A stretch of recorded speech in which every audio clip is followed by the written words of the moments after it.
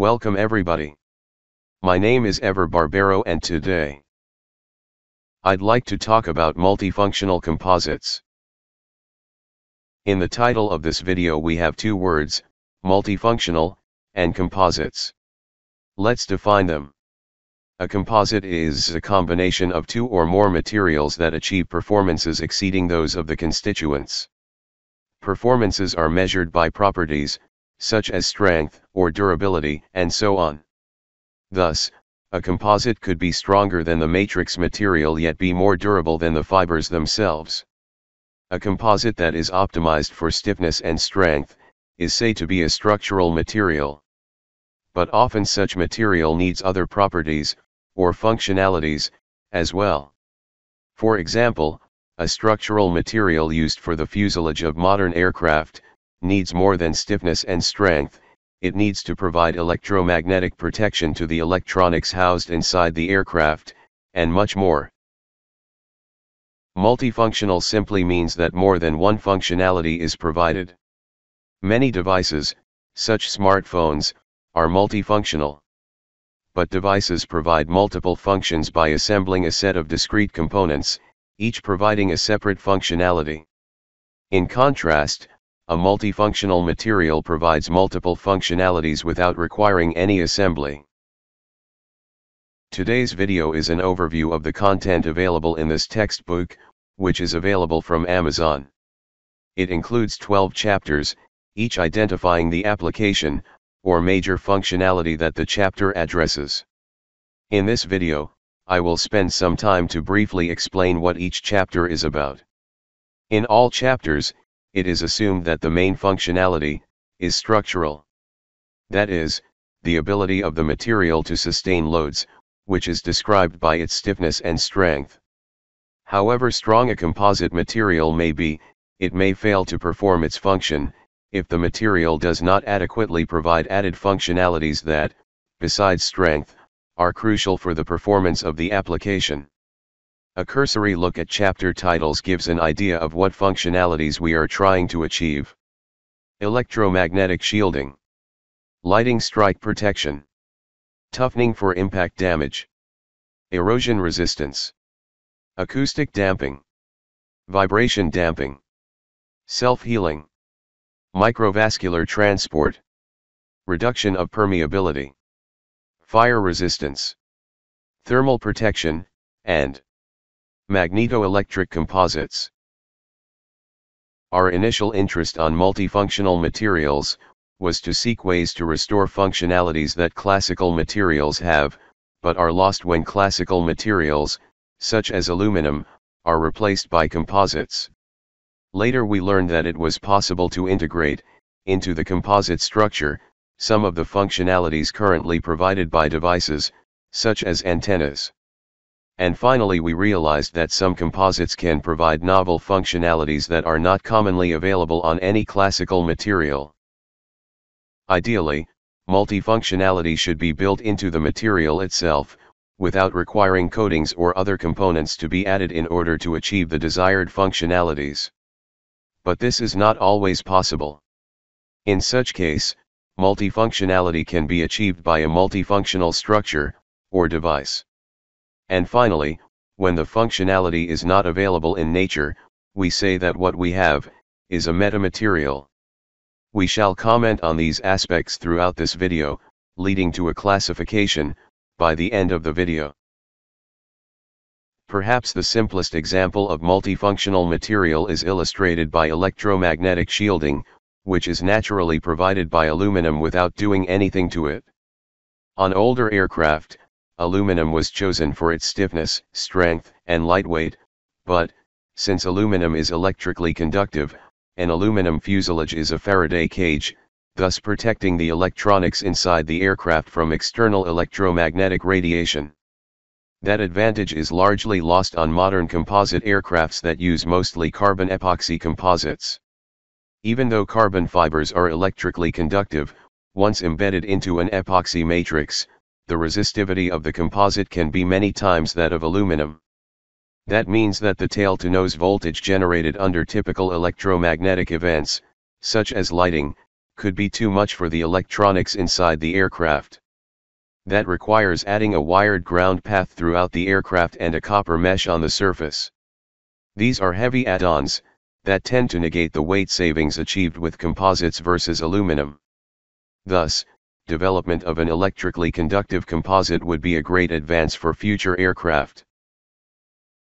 Once again, here we find a functionality that is required for composites but it wasn't for metals. Low velocity impact of laminated composites often leads to delaminations in the composite. Delaminations are detrimental to the load carrying capacity of the composite, especially if the laminate is loaded in compression. Toughening for impact damage is a process by which delaminations are either delayed or healed. 8 methods are listed in this view graph. The first 7 are methods to delay the onset and/or propagation of delaminations. Only the last method listed deals with healing the delamination. There is a separate chapter dedicated to self-healing, as it applies to other types of damage besides delaminations. Although toughening for impact damage is the most studied of all the functionalities considered in this presentation, it is still a very active area of R&D. Here we can see the tip of a windmill blade with noticeable damage due to erosion. Erosion is caused by high-velocity impact of particles like sand, hail, or water droplets.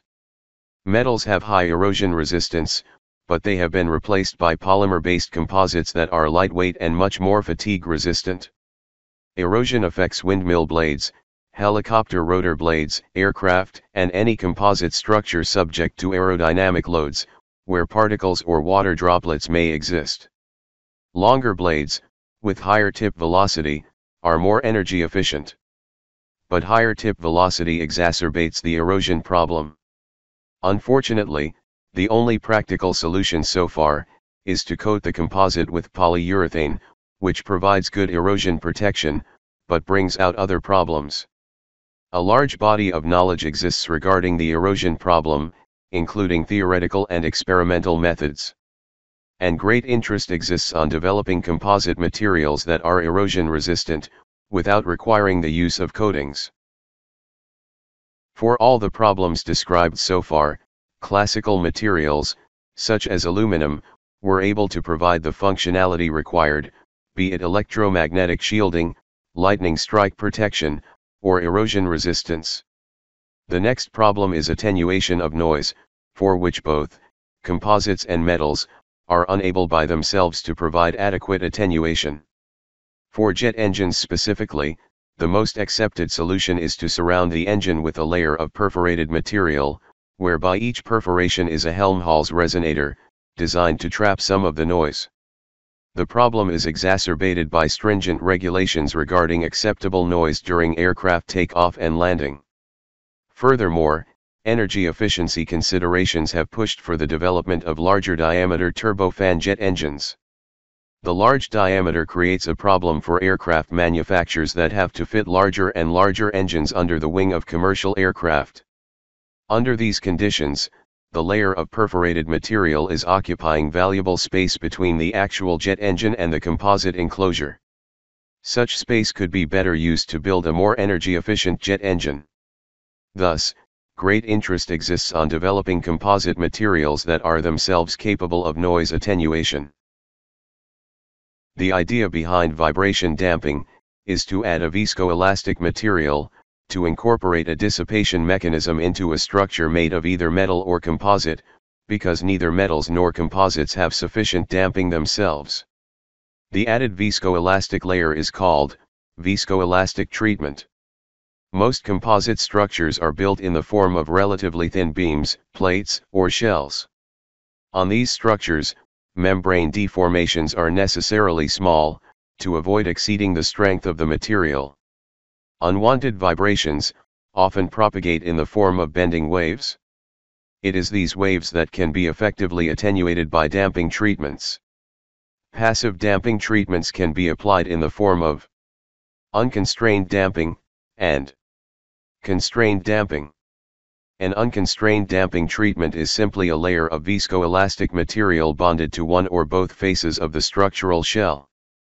Unconstrained damping is weakly effective because vibration bending of the shell produces small membrane deformations on the bonded treatment, and thus there is not much energy to be dissipated.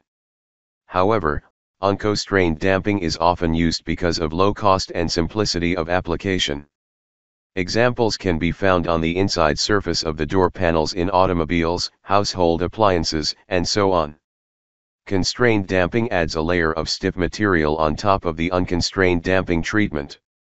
Such configuration forces shear deformation of the viscoelastic material, which dissipates much more energy than the unconstrained case. However, constrained damping adds complexity to the system and thus it tends to be used for more weight-critical applications such as aircraft. Embedding of the viscoelastic material in a laminated composite is a special case of constrained damping. However, note that placing the viscoelastic layer at the mid-surface of the laminate would have almost no damping effect, because the shear deformation is negligible at the mid-surface of a shell during bending. To maximize the damping effect, one can place the viscoelastic material far away from the mid-surface, using clips, as shown on this view graph. However, this further complicates the installation. Once again, great interest exists for developing composite materials with self-damping. Self-healing is a biomimetic functionality. Biomimetic means that the material is engineered to imitate a biological organism. In this case, when the material is damaged, with said damage appearing in the form of cracks, the crack breaks microcapsules containing an adhesive. The crack also breaks other capsules containing a catalyst. The adhesive travels through the cracks, eventually reaching the catalyst. When both meet, the adhesive hardens, thus repairing the crack.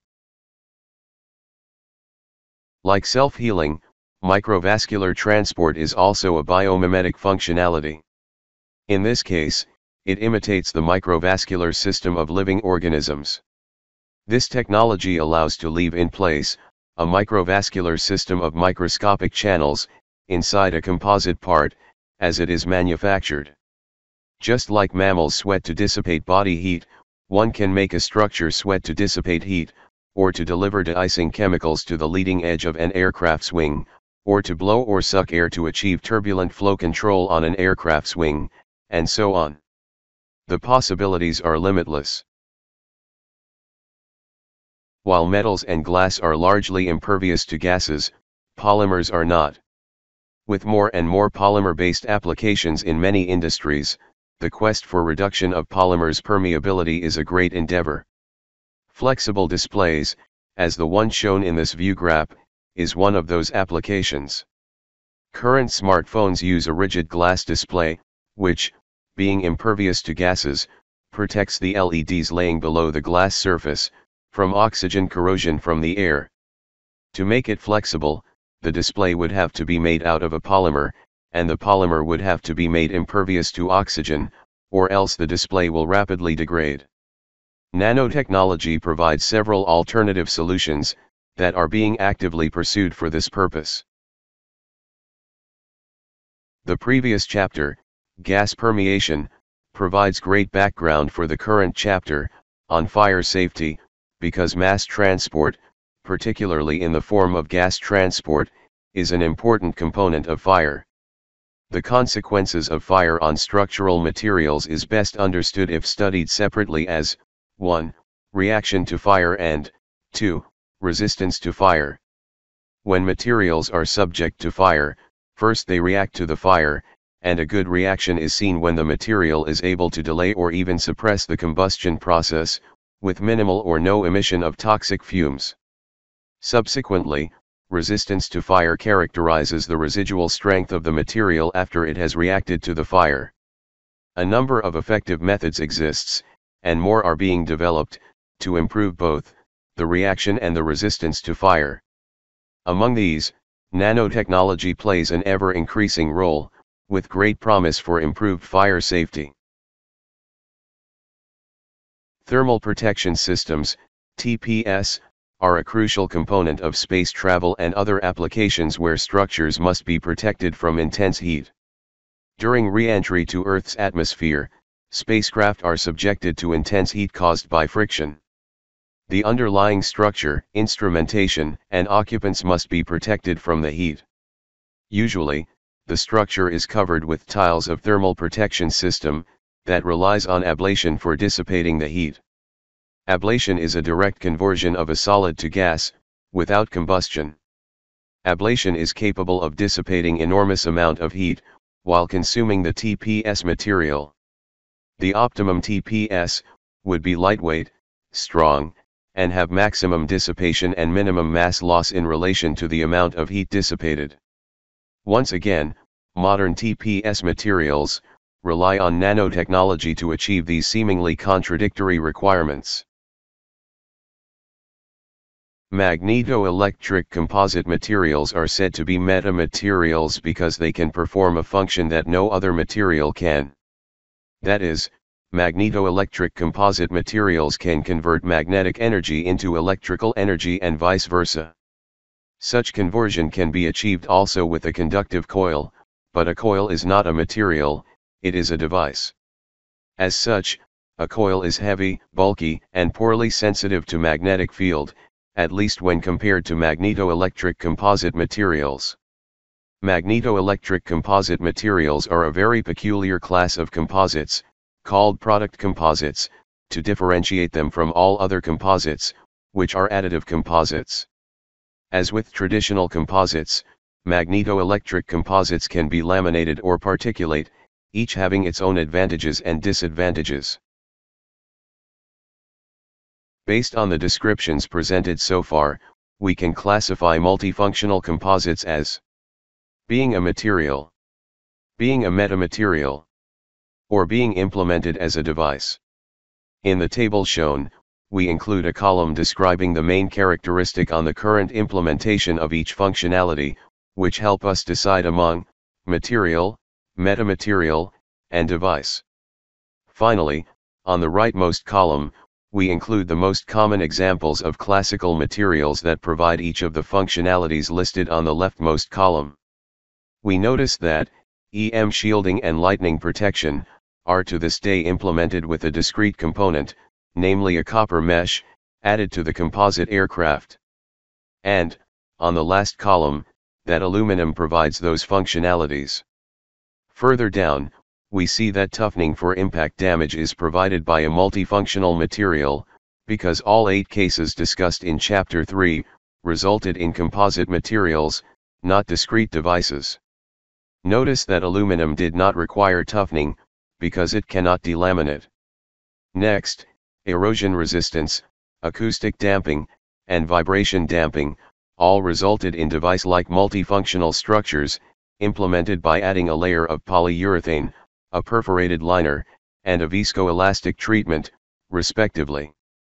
On the last column we see that erosion resistance is available in aluminum, but no examples are given for acoustic or vibration damping because metals are even worse than composites for damping. Although self-healing and microvascular transport are present in biological organisms, they are still classified as metamaterials because no structural material has those features. Both are implemented at the material level. And the only example of non-biological self-healing that comes to mind is asphalt. Gas permeation reduction strategies, fire safety, and thermal protection systems are all implemented at the material level, using nanocomposites. As for classical materials having those functionalities, well, metal foils have great resistance to gas permeation. Reinforced concrete and masonry are the best I can think of in terms of fire reaction. And metal ablatives have been used, but they are heavier than modern polymer-based ablatives. Finally, magneto-electric composites are metamaterials, implemented in either particulate or laminate composites. And as for classical ways to obtain such functionality, one would have to resort to a copper coil. Thank you.